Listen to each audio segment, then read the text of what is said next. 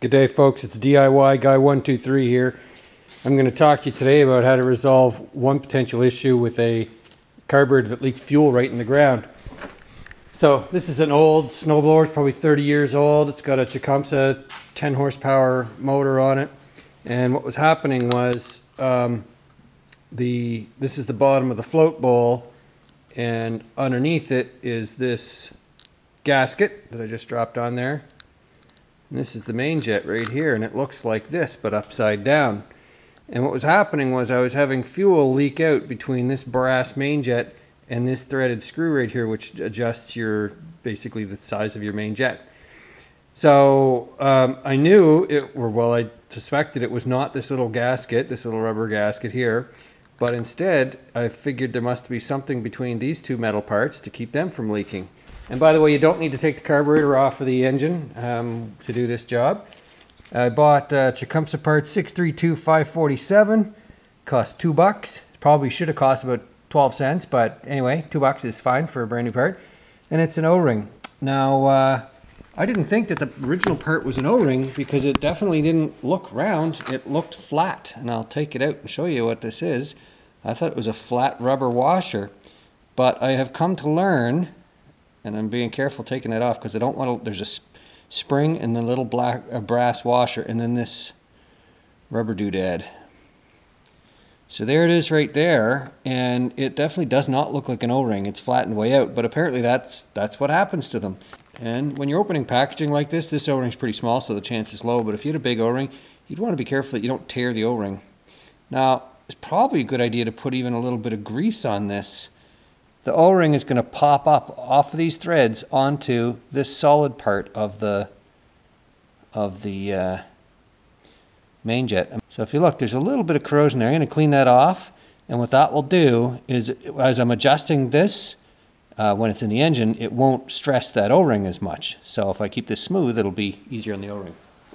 Okay, here we are. That's all been cleaned up. I'm going to apply, it's cleaned up, shiny metal. I'm going to apply a little bit of grease there.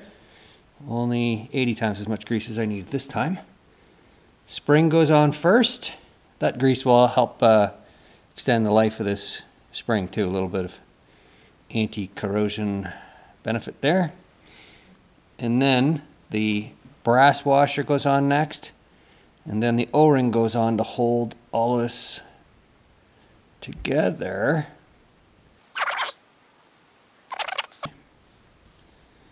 I'll manage. Now I'm going to take it and thread it in here. I've blown all this out with compressed air.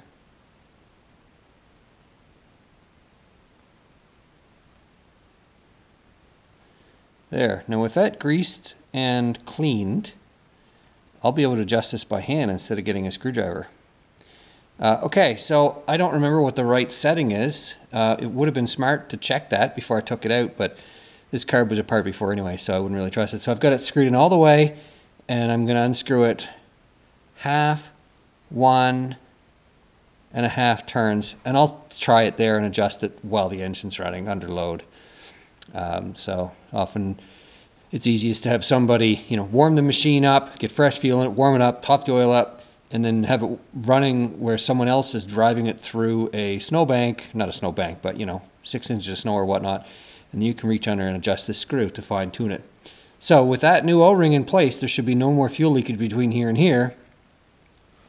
And if I still have fuel leakage, I'm going to suspect this rubber gasket. Give a little bit of grease on there, because why not? And then this goes on here. And then you just thread it back up into the bottom of your carb bowl. Now this is a, what size? 7/16 deep socket. And the only thing I want to mention is when you take this bowl off, you'll notice there's a dented part and a non-dented part. This is the part that covers over the float pin, the hinge pin, and this is the part that actually the floats up and down in this region, but that's the hinge side. So make sure you orient this properly, otherwise you could impede the operation of your float bowl. And the last thing I'll tell you is with this off, you're going to see debris and dirt in there. Clean that out. If it's really bad, you probably want to clean the whole carburetor. But what I did is I just blasted a bit of compressed air up into the tube that takes this, and if there's any debris there, it may blow through or may just blow out, or who knows, but it wasn't running badly before to begin with. So finally, when you take the float down, really try to avoid getting the needle to drop, like having the needle drop out in your lap or on the floor. That's no good. And but other than that, that's the way we put these back together. Okay, here we are right back in place. We got the bowl oriented correctly. Now this is a brass piece here. You're not going to put a 4-foot strong bar in this ratchet. You really want it snug, and that's it. So you notice I'm not gripping the wrench down here. I'm just doing this, and that's probably twice as much torque as I recommend, and I think we're good to go there. So I will turn it back on its feet, make sure there's no further drips, and next time I'm running, I'll adjust that for optimum running condition. Good luck with your do-it-yourself projects. If you like my videos, please subscribe.